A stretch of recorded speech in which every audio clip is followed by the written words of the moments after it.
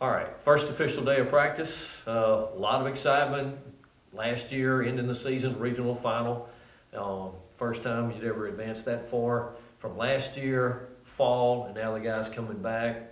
Talk about getting going finally officially now for this new season. Well, you know, in finishing up talking about last year, what a great year it was for us.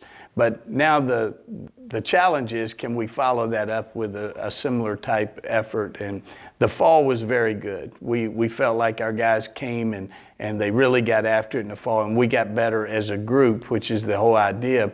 But what we're really excited about is we feel like from the time that they left us until they came back after Christmas, you could tell there was a lot of work that was put in. So we've actually had great weather to practice in, or for them to work out in, and I think we're on the right track, and so we're excited to get going. I know you've done individual stuff, but still, it's a short period of time to get ready for the first game on February 14th, isn't it? It is, and it's one of the things that we talked about in December, that there's not time for us to come back and go through a full spring training like a major league, you know, to get ready. It's absolutely necessary that they show up ready to go, and I really believe they did. And where you'll see it is how many injuries do you have. You know, if you start having injuries right now, those are hard to get over by the time the season starts. And we've had a nick or two or a tweak or two, but we've had very little. So I think they did a nice job. All right. Two holes immediately come to mind. Your Friday night guy, Garrett Farmer, got to replace him. And Nick Gaddis, four-year guy. Two huge holes to fill. Well, I think, you know, not only what they did for us on the field, but the leadership that they gave us. And they'll be missed. There's no question about it. But I say this, if you've got a good program, you should go through these losses every year. I mean, you're always going to lose people that are hard to replace. And that's where we sit. It's going to be hard to replace the guy that was voted the best pitcher in the league. And maybe it's not one person that replaces him. Maybe it's three guys that step up and do just a little bit more than what we thought they could, and it takes up the slack left by him. And then Gaddis, he's going to be a hard guy to replace because of how unselfish he was. He could have almost, hey, I want to catch every day to help myself from a professional standpoint. His only goal was to help us be a good baseball team. And so from catching to third base, he brought a lot of leadership. He got a lot of big hits. Somebody else is going to need to get those hits this year. But I think that, as I said, I think that that's something that you face every year in college athletics. And hopefully we'll be thinking next year, how do we replace those guys because of the years they had this year? Can we give the schedule maker a raise? First 14 games at home, that's pretty sweet, isn't it? I would love for you to give the schedule maker a raise, actually. But it is good. And this is one of the things that has helped us in having the stadium that we have. And part of the reason is teams know that if they come here, the chances of not playing are very slim. It would almost have to rain all weekend for us not to be able to play. So we're excited about the schedule. We're excited to have 14 home games in a row. And at the same time, with who we're playing, we better show up ready to play or it won't be a good experience. Mentioned earlier the regional final. Is there still excitement from what you did last year that's carried over with the guys returning from a season ago? I think there is, and I think the one thing, and you've been here for all of these years just like I have, the one thing that we haven't done is backed up a year like last year with another year. And so to me that becomes the big challenge, because if we can make it back, and that's a big if, but if we can make it back, all those experiences that we had a year ago will pay off this coming year. When you miss a couple of years, a lot of the people that were involved in that are gone.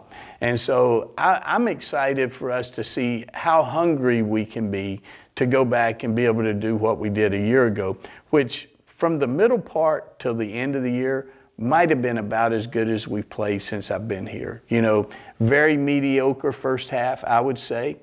And from the midpoint to the end, about as good as that group of guys could play.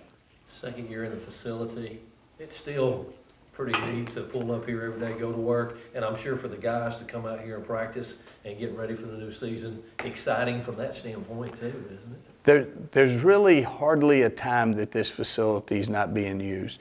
And when I say that, certainly we're talking about our baseball guys, but we're sitting in a room that's probably used an average of 2 or 3 times a week by different people on campus. Honestly, we think that that's a great thing for all of these people to be over here. Our indoor facility, a day like yesterday where it's so cold that we're just kind of out of luck. We don't miss a beat when we go in there. And we feel like in a lot of ways, maybe we get more done sometimes in there. So this facility and all of those who had a part in providing this facility for us, we couldn't be more thankful for it. Getting ready for the start of practice to begin the 2020 season for Jacksonville State. Rain's out of here, sunshine. It's baseball season, right, Corley? Yes, sir. It looks good. Coming out of fall, coming into the workouts that you've had so far, is it exciting now? Can you see that the season starts 3 weeks from today? It's hard to imagine the season starts about 21 days or something like that, but I know we're ready to get after it today. Beautiful weather. We didn't think we'd be outside today, so we're ready to get after it. Well, it helps, with the turf. That makes it a little bit easier, too. Makes it a lot easier. Yes, sir. A lot easier. See those days when you couldn't get on the field, now you can get out of here, kids. Get out of here. Just as long as we have sunshine, we're good to go. Yeah. Personal standpoint, senior year, is it hard to believe that this is already now going to be 4 years in the program for you? Yeah, I really can't believe it. It feels like last year, like my first year, but just ready to get after it this year, finish out strong, finish what we started last year, and just keep going. Terrific year last year, get to the finals and the regionals. Is that excitement carried over into workouts leading in now to the start of the season? Well, yes and no. Well, we know that we're capable of doing that and doing more than that, but we just don't want to look at last year and just thinking we're that same team as last year, because we're not that same team. I mean, I'm not saying we could be better, but we just need to focus on this year and just start one game at a time. You look at the pitching staff, you and Wilbur, you're the old guys, right? Yes, sir, we are the old guys. The only seniors, so is it on you leadership-wise to lead these guys? I don't think so. I think everyone here, I think we're just, as a group, we just lead each other as a group, and even the young guys who came in, and they don't act like young guys. If you came to a practice, you wouldn't know who the freshmen are and who the seniors are. I think everybody just does what they have to do, and I'm just ready to see how the season turns out. Last year, 7-0, 2.27 ERA, couple of saves. Can you go undefeated again this year, have a perfect record? I don't know about that. Just hope we have a lot of success this year as a team, and just really just want everybody to be successful, and hopefully I want to hit that 40-win mark this year, and that's kind of what we're looking for as a team. So that's one of the goals going in? Well, we haven't really talked about it as a team, but I'm sure if you ask anybody on this team, they'd like to get there. Yes, sir. Alex Webb, Jacksonville State senior catcher. This is it, man. The last go-around. We talked to Corley about that. For you, is it hard to believe this is it, your last year of college baseball? Yeah, I mean, even for me, I've had an extra year. It's my 5th year, so it's kind of flown by for me. I've kind of moved around a good bit, but I finally found a home the last 2 years, and I've enjoyed my time here. I'm just not trying to focus on it so much, just trying to enjoy my time with the guys and getting after it, doing something that we all love. All right. Go back to the fall workouts and now what you've done so far individually, January, getting ready for the first day of practice here.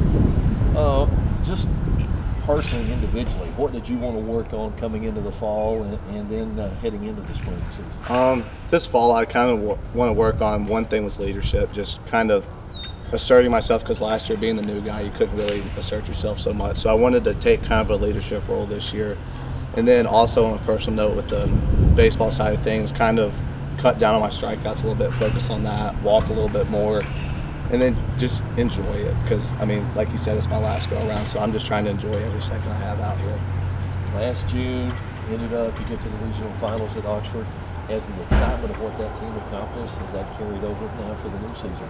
I think so. I think everyone remembers what we did and how much fun it was. And, I mean, it's not even so much that. It's not just the regional, it's the conference tournament and the regular season. We had a great team season, so I think just kind of building off of that, you don't want to just stay focused on the past, but you want to remember what you did and how you got there, kind of what didn't work and what did work, so you can use both those positives and negatives moving into this season. All right, you went over 300 last year, led the team in runs batted in, led the team in doubles. So what do you do to improve yourself offensively? You know, I'm just going to go out there and try to do what needs to be done, whether that's getting a bunt down, whether that's getting a sac fly. I mean, if I need to pull guys like up on the rail, you know, just kind of keep everyone engaged, that's more where I'm focused, kind of helping the team out more so. Because if you just take care of everybody else, everything else will take care of itself. So I'm just trying to focus on the team and how I can help the team out. On top of that, you're the catcher, so you got all those guys on the pitching staff, and you Yeah. got a whole bunch of new faces. So you had time to learn most of the guys. Yeah, they've been pretty easy to get to know. You know, the young guys, they've come in, they've worked really hard, they've improved a lot also from where they came in. And I think we returned a lot of guys also with having a lot of new guys come in. So I think having that combination of new and old is going to benefit us a lot, because I didn't have to get used to too much, but the new guys, they brought in a different element that we may not have had. So having those new guys, it's going to be a blast, and having the old guys back, it's going to be a blast. You mentioned earlier that you were the new guy, one of the new guys last year. Are you more comfortable? Are you in a better position right now from a standpoint to get ready for the season than you were this time a year ago? Yeah, I mean, just kind of being more comfortable in myself, you know. I've just grown to love it here, so I've been more comfortable, been more apt to say something, whether it's like good job or hey, pick it up a step. But it's a testament to these guys at how much we are a family on this team and on this campus. So it's kudos to them as much as anything.